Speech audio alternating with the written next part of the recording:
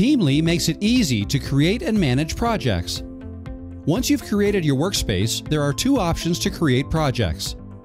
At the top, on the right-hand side of your workspace name, click on the ellipsis drop-down menu and you'll see the option to create a project. Alternatively, on the left-hand side, you'll see the plus icon to create a project. Once you've clicked there, give your project a name.